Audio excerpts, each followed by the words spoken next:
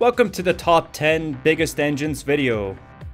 At number 10, the biggest car engine was built in 1911 and incorporated into the FIAT S76, codenamed the Beast of Turin.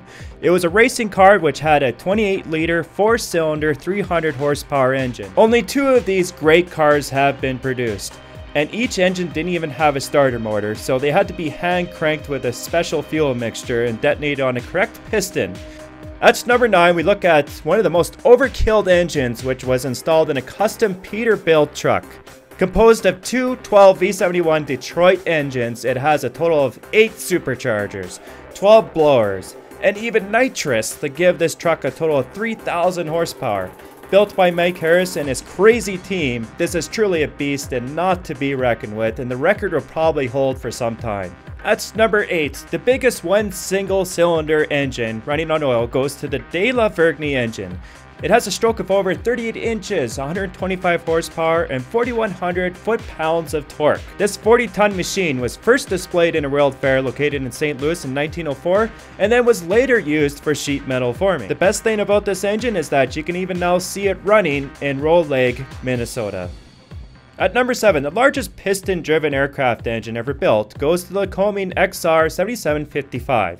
It had 36 cylinders, 127 liters of displacement, and it had over 5,000 horsepower. Sadly, only 2 of these engines were built before the project was terminated in 1946, after World War II. The engines were supposed to be used in the Convair B-36, which is one of the most powerful bombers for its time.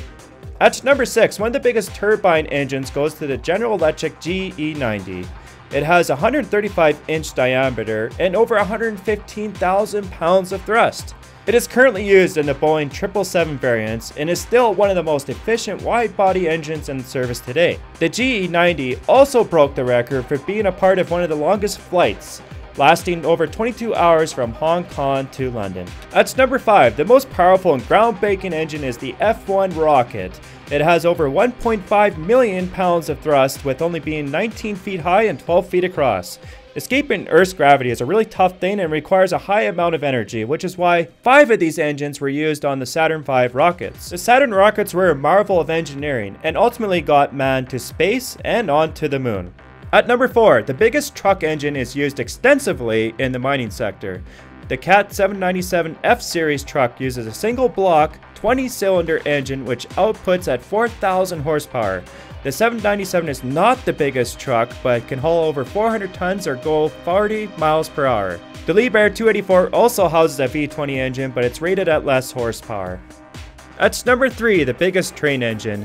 Trains contain some of the biggest engines for mobile transportation in the world, and the Union Pacific General Electric houses an 8,500 horsepower gas turbine engine. It was only used in 1952 to 1969.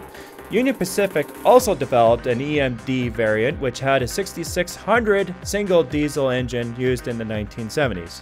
At number 2, one of the biggest unknown diesel generators is actually used in a 200 megawatt plant in India. Each engine is 70,000 horsepower, 5 stories high, and powers a 50 megawatt unit. Another amazing engine is the 884WS150 B&W diesel engine from 1935. It held the record for being the biggest engine for more than 30 years, so it's worth checking out in my links. At number 1, the biggest and most powerful marine engine is the wartsila-sulzer 14RT Flex 96C. It is over 40 feet high, 87 feet long, and it produces over 100,000 horsepower or 5.6 million foot-pounds of torque. It is the largest reciprocating engine in the world. Well, at least for now. This engine is used in some of the biggest tankers in the world, and over 300 of these engine variants have been sold. This engine will likely be replaced in the future by a bigger sized engine, since tankers are only getting bigger and the world demand for goods are only getting stronger. So once again, thanks for watching. Please like this video and subscribe to my channel.